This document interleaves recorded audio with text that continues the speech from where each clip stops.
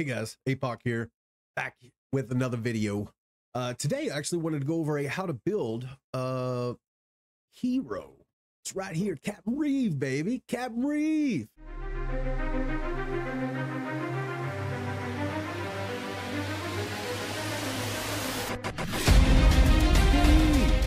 All right, man. This is one of my most favorite heroes in the game. You know, outside of this little lady here, you know, he's up there, man. He's probably second place, a favorite hero, and for many different reasons. Because of his absolute king ability to control everything, and then his ability to constantly increase speed every time people die. Let me show you. Like, let's go down to his kit. First, you want to 6-star him, obviously. Then you want to 6-star the promotion, obviously, right? Then we get to the gear.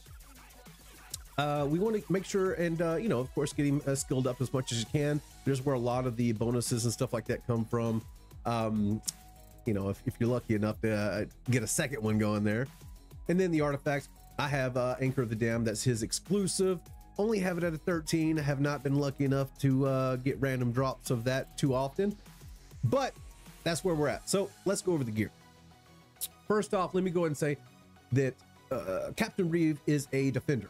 All right. Typically with defenders, you'd want to build nothing but HP across the board and just let it ride. You know what I mean? You want to focus on HP, and they're not really there to harm anybody, so to speak, but they're there to essentially play a wall, you know, to sit there and hold all the other guys back while your damage guys are able to do the damage. So that's a lot of the reasons why typically you'll see with defenders, you'll see people build them with strictly HP all the way around. Nothing wrong with that. That's one way to do it. The way I like to build Captain is with a bit of an attack power. So what I did over here, if you look at this, he still has 72,000 HP. So he's still a full-blown tank, without a doubt. Full-blown tank. I have him pumped up with 16,000 attack. That really helps, you know, take out the guys in front of him, right? But he's still tanking. He's still tanking, and that's his big thing. If you notice here, I have his attack speed only down to 240. Typically, that's pretty low. A lot of people may be asking, why is the attack speed so low, APOC? You have the gear to make it faster. Why wouldn't you? Let me first crit rate, cap, crit damage, not so fancy, blah, blah, blah. So this is very important here. It says during the effective boiling brine, which is the ultimate, increases damage by 16%. So not only is your ultimate already your strongest attack, but now because of this artifact, my ultimate gets an increased damage of 16%. And it says defeating a target increases attack speed by 1%. Let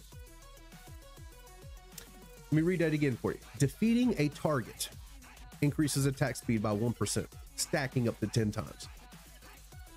That's not saying when Captain Reve defeats a target. It says defeats a target. So anytime on the level bad guys die, you'll see a little chains head over to this guy here, the captain, and that is the stack. That is the increase that it's talking about right here, the 1% stack. So every time people die, no matter if it's by this guy or someone on the clear other side of the map, he gains attack speed for it. So that's the reason why I build him with a little less attack speed, because he's going to be getting a ton of it throughout the level, right? That's kind of my rationale behind it. But I really like to build him with a bit of attack here, just to get some damage done and to take advantage of some of the skills that he has that are damage dealing skills. But at the same time, his ability to self-heal as well is outstanding as well, right? Let me go back to that. So we'll go over here. It says deals damage to 1 enemy. Yeah. Inflicts slow on 10 enemies, because I got him maxed up here. 10 enemies is nice, right? Slowing them down. And this is 50%, guys, 50%. Yeah, don't say how long. But then you got right here, yeah. When attacking enemy targets under control, restores 7% of max HP. Under control. That means this. So when you have 10 enemies under your control of slow or whatever, you are getting 7%. 7% of max HP every one of those. when attacking. Every attack, 7% HP. So he is very self-sustainable tank. Very self-sustainable. That's why I can build him. I mean, don't get me wrong, 72 is still quite a bit of HP. But normally my tanks, I like to build with 100, 115, something like that. And you can build him that high as well too. You know, there's certain levels where I do build him with nothing but HP because he's strictly being a tank. But the majority of the levels I use him on, I'm going to put some attack on this dude, because why the hell not? You really don't need all that outrageous defense unless you're doing something like, you know, an artifact material raid 18 and you want him to be the tank or something like that, right? I mean, hell, you might even be able to do it with this. But that's how I like to use him. That's how I like to gear him up, right? And then of course, as you get this increased, you could always, you know, it always just increases this even more. Now, let's say you don't have this. What else could you use, right? This is a great one. You know, obviously you're going to get the block, one more block, which is always a plus, but then you're going to get increased physical damage reduction and magic damage reduction, stacking up 4 times. So that really adds in to the self-sustainability of this guy just being a huge tank. But let's say, for instance, what was that, like the new, it wasn't the new codex, it was the anniversary event, I forget what it was called, the new boss that was out there for a few days. If you notice, where I was able to put Captain Reve in the middle, and every time he pulled his ultimate, he was slowing and damaging literally everyone on the map. And when that was able to slow everyone else down, not only were they were slowed, so movement speed was slowed, but they were being damaged because they were under his control. He was gaining speed and gaining HP every time he attacked, right? So huge self-sustainability on this guy, while at the same time pumping out damage, right? So before we get too much into it, let's go ahead and jump into a battle. I want to show you what he is made of. So let's jump into, you know what, this would be a perfect one for some of this right here. All right, we'll go to 8. And look at this, I already got him in there a little bit, but we will go ahead and I always put these 2 guys in there, that way I always get the bonuses for their their skills. Let's see, you don't need that, don't need that. Let's just take him out, and we'll put, who do I got? Hey, we'll put Morgan in there. How about that? There we go. Get a little boost there. All right, so let's go have some fun. I believe the rest of these guys should be, no, nobody's geared, Jesus. All right, there's that. My lust is looking lusty. Arrogance is, well, arrogant. All right, looking good. All right, time for the captain to shine. Look at this right here. Slam! Put the beast behind her, behind him. Look at that. He's able just to make it happen. Murdersville right there. Absolutely Murdersville. See the little chains that come up? You see them? Sometimes they're going around him. Every time he kills him, it goes directly to that guy. Every time.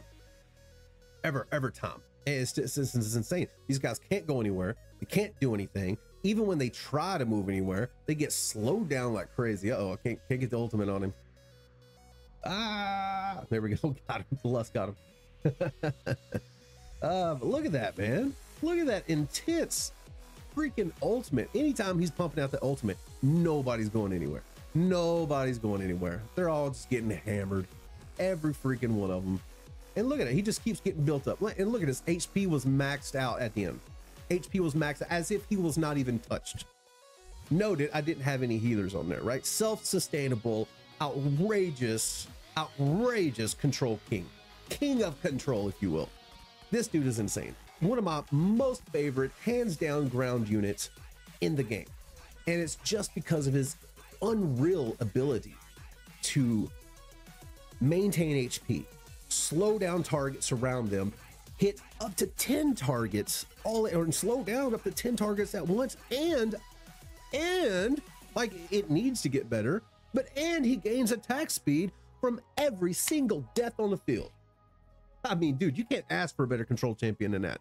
That's why I was so in love with Captain when his banner came out. Oh, dude, I was like, I've got to get this guy, got to get this guy, got to get this guy, got to get this guy. And then I finally did, and I freaking love it, and I use him all the time, literally all the time. I mean, hell, he's one of my main tanks in Gear Raid 2. You know what I mean? I'm using him in there as well. I use him in all types, actually. Where was that? I was just what was it? Oh, that's what it was. Artifact Material Raid. If you keep your Power of Dominance on, you can run him with the same level of high attack. Let's see. There, that's all we really need. Put my man Silas out. Put the Slasher and Dasher himself.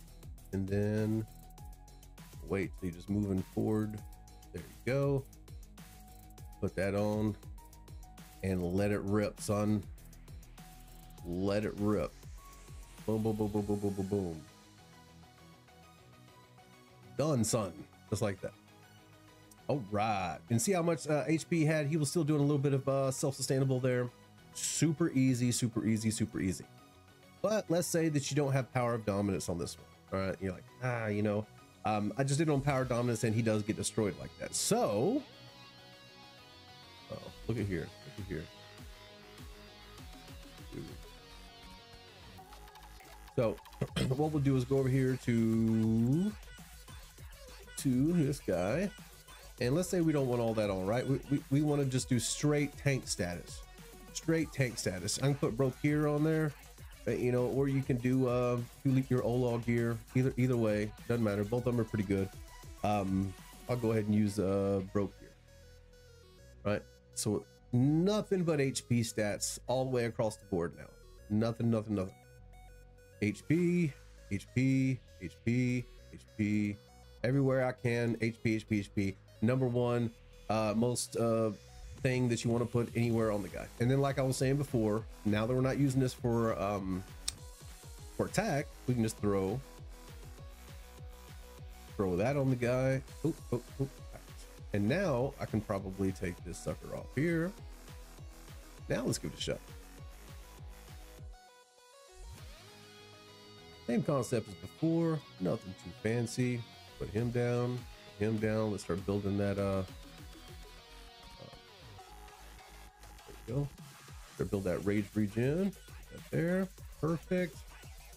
And then we'll put this guy down, 17, 18. Shalam. Doing good, doing good, doing good, doing good. Look at that. Boom, get him, Captain. Get him, Captain. Get him, Captain. Almost there. Ah, he died on that one. Okay. So maybe not without the Power of Dominance on right there. That was fairly close though. He was doing pretty good. He was doing pretty good. He got hit a couple good times here. All good times though. Good times. But that shows you guys what he's capable of doing. You know, not the best tank in the game by any stretch of the imagination, but phenomenal champion, phenomenal tank, phenomenal control abilities.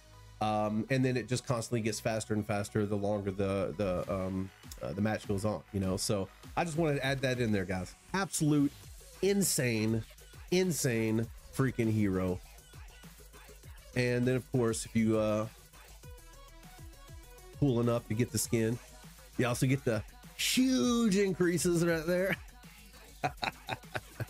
Either way, guys, either way, super awesome champion, by far the best control champion in the game in my opinion. Let me know your thoughts. Make sure to like and subscribe, and until next time, APOC out. If you enjoyed that video, guys, check out my channel here or my latest video here. Until next time, APOC out.